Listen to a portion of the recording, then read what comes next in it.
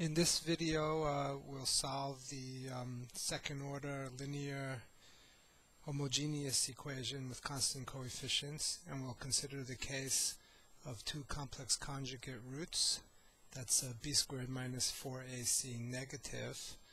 So with our usual ansatz x equals e to the rt, we end up with ar squared plus br plus c equals 0. And with b squared minus 4ac equals 0, we have two roots, which we can write in the form r1 equals lambda, which is minus b over 2a, plus I times mu, where mu is then the square root of 4ac minus b squared over 2a.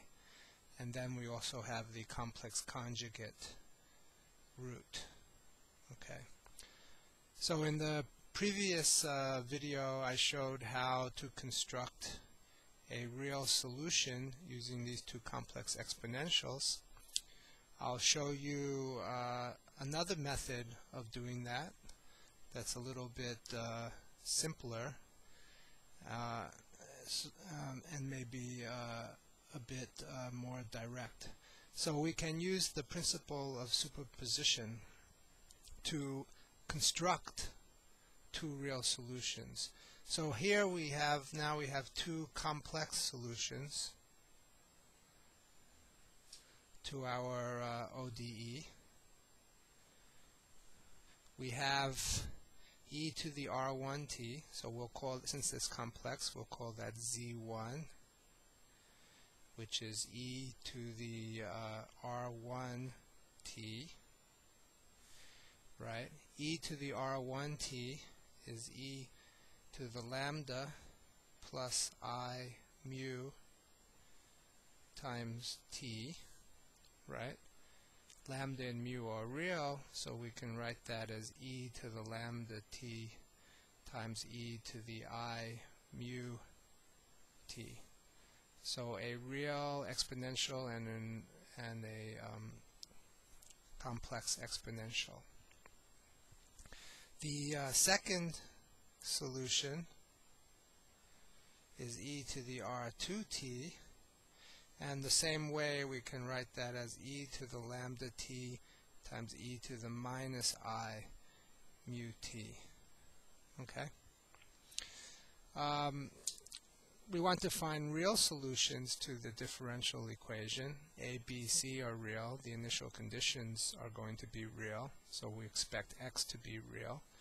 We can find two independent real solutions by just forming linear combinations of z1 and z2, which are solutions because of the principle of superposition. So which linear combinations we should find? Well, we can use the fact that cosine theta we can write as e to the I theta plus e to the minus I theta over 2, right? And sine theta we can write as e to the I theta minus e to the minus I theta over 2I. So we can construct from complex exponentials, we can construct real functions by taking these particular sort of linear combinations. So here we have an e to the I mu t and an e to the minus I mu t. So we can add them and divide by 2 to get a cosine. We can subtract them and divide by 2I to get a sine.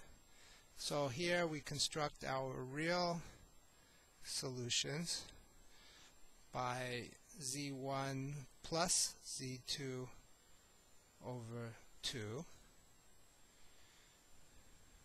and then adding these two, we have a common factor of e to the lambda t.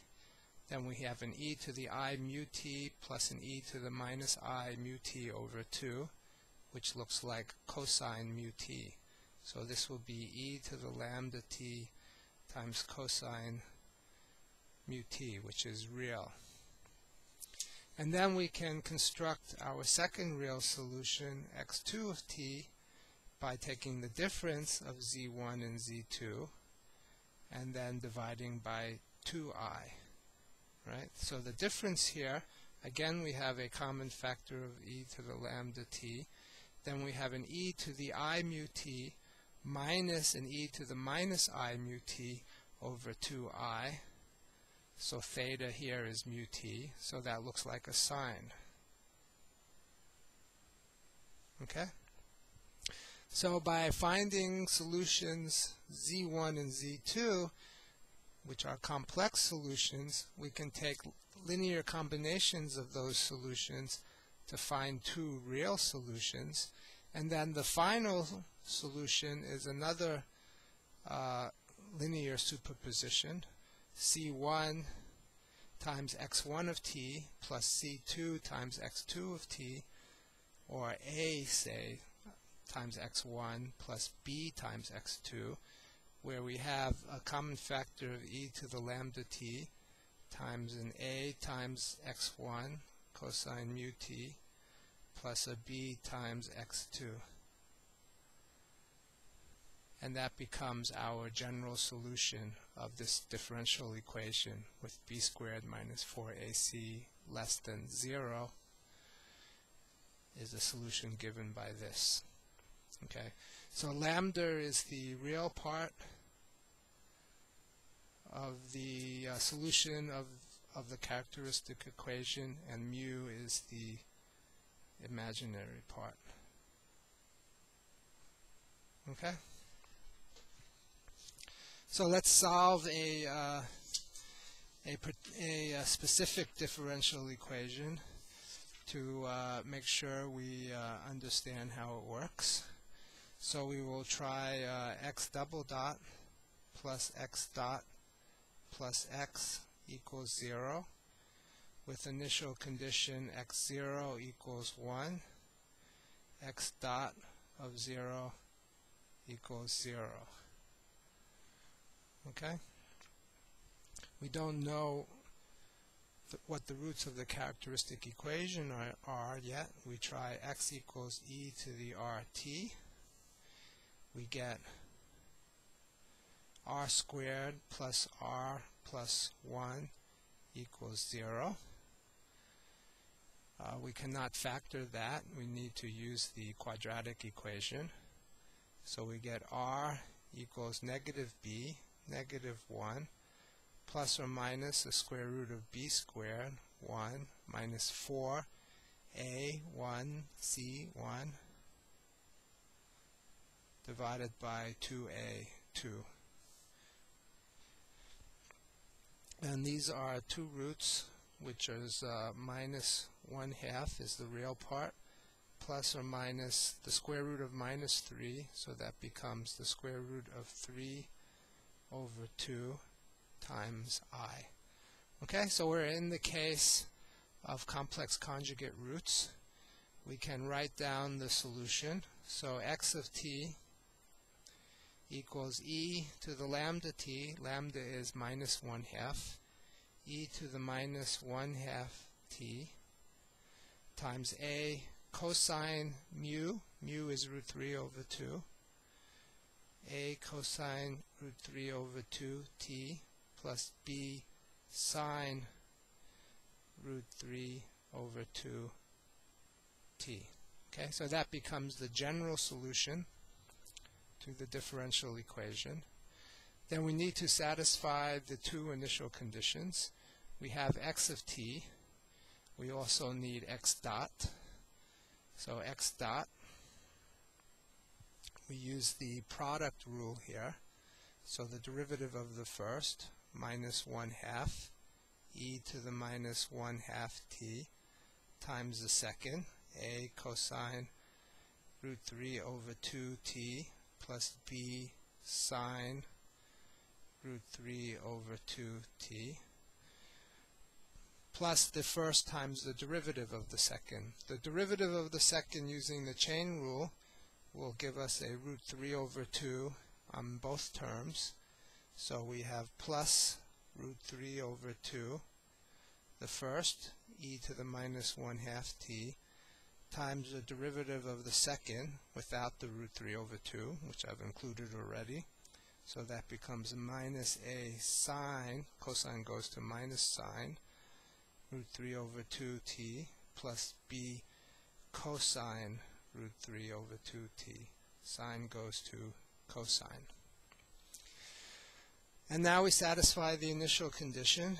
So x of 0 is supposed to be equal to 1,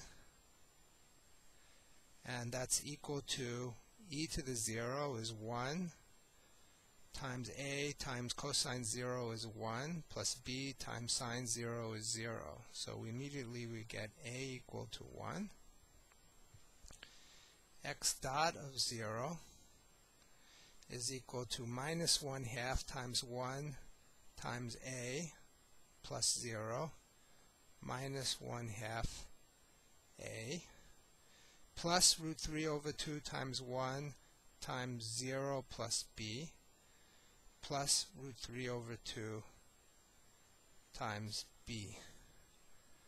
So we can solve that for b. So root 3b is equal to a, which equals to 1.